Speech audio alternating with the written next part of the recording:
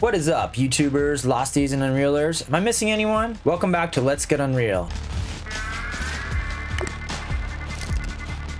It's Brant, not Brent here, with another installment of my YouTube series where I'm recreating the island from Lost in Unreal Engine 5. So when we last left the island, if you can call it that at this point, we had traced an image of the island map using the landmass plugin and a bunch of splines. Today we are going to be adding the ocean and water system using a very special plugin called Fluid Flux.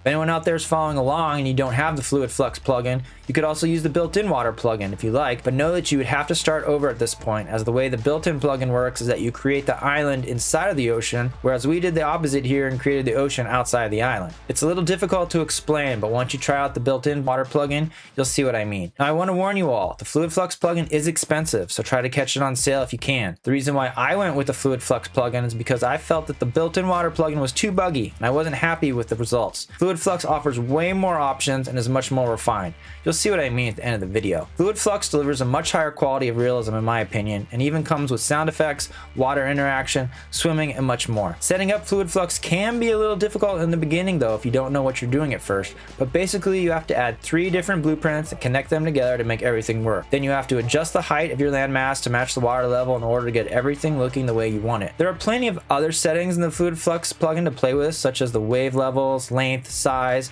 and a whole lot more, but we'll be getting into that in a later video. One thing you need to remember though is to add a physics volume as well as adjust the size of Fluid Flux to match your island. That is something I'd figure out on my own, and it slowed me down for almost 2 whole days. But for now, I'm happy with my ocean at this point. So let's go ahead and play the island for the first time so we can take in some of the sights and sounds of the Fluid Flux plugin and see the ocean in action. Okay guys, before I hit play, I want to show you what the Fluid Flux plugin and ocean system looks like just in the editor mode. So take a look. You know, when I first saw this was one of the things that made me fall in love with Unreal Engine. It's just so incredibly lifelike, and I was completely blown away by the way the water looked here. So now check it out when I hit the play button. All right, so I hit play, and check this out, guys. So here's my first person character. I mean, come on. Listen to the sound of the ocean, the sound of the waves. I mean, this takes it to the next level for sure. This is gonna be perfect for the island. Let's go check out the water. Listen to that. We got splashing, interaction with the water. You can see the splashes, you can hear the splashes. And watch what happens when we go in further. The swimming, it's incredible. We're underwater.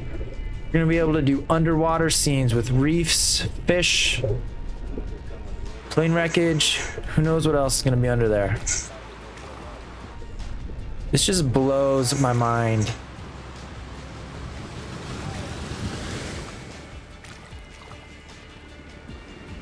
Wow. So there you have it. That's the Fluid Flux plugin for Unreal Engine 5, and I think one of the main pieces needed to bring the Lost Island to life inside of this incredible program. I know this video was a little bit shorter than the last, and that's because there was less backstory and history to tell. In the next video, I'll start adding some sand to the beach by painting the landscape, as well as maybe start working on some of the mountains in the background, as well as some other terrain elements.